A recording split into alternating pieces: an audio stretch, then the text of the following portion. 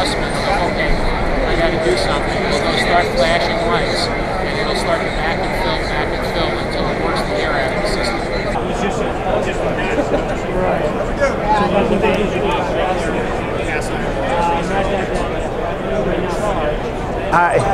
Hi, I'm Ken Anderson with Taco Company, and this afternoon we're going to chat a little bit about our VR1816 in a combination of display here that we have with our Zone Sentry circulators.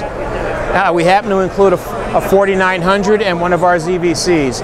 The purpose of this display is to show the ability of the VR18 to compensate for zone valves as they open and close. And instead of, as a zone valve opens and closes, to overpump the zones that are now open as one closes, the VR1816 will compensate and actually drop down its speed and go to a lower wattage consumption, use less power than it had been if normally you would try to overpump those zones.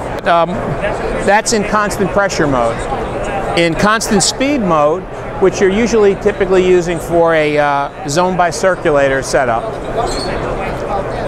And I'll take us over to the Zone Sentry. In the Zone Sentry area here, I know this is a visual and sound video.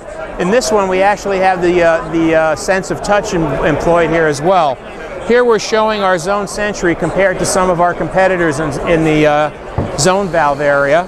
And you can see there's a digital readout showing the watts consumed by these different zone valves.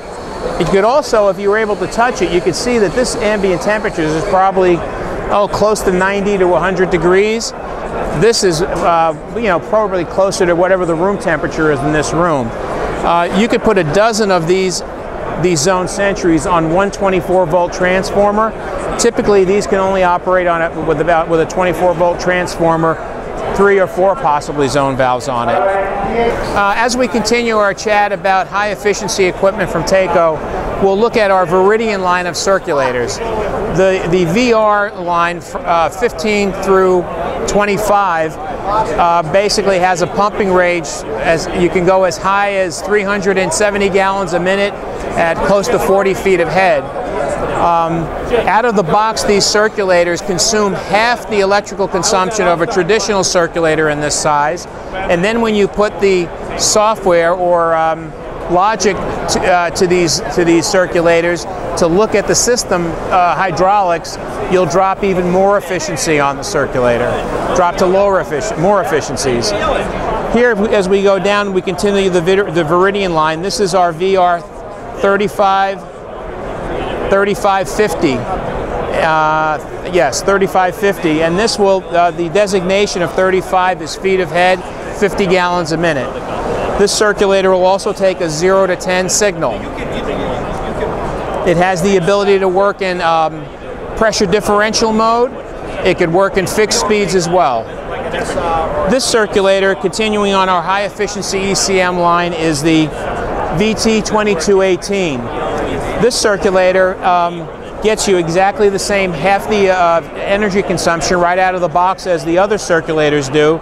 But when we want to apply logic to it, we apply the logic via temperature, and we'll use the delta T capability of this circulator. So we'll apply a supply and return sensor onto the system, and the pump will actually change its speed based on the need for it to either increase speed or decrease speed to lock in the 20 degrees, say, delta T that we put in.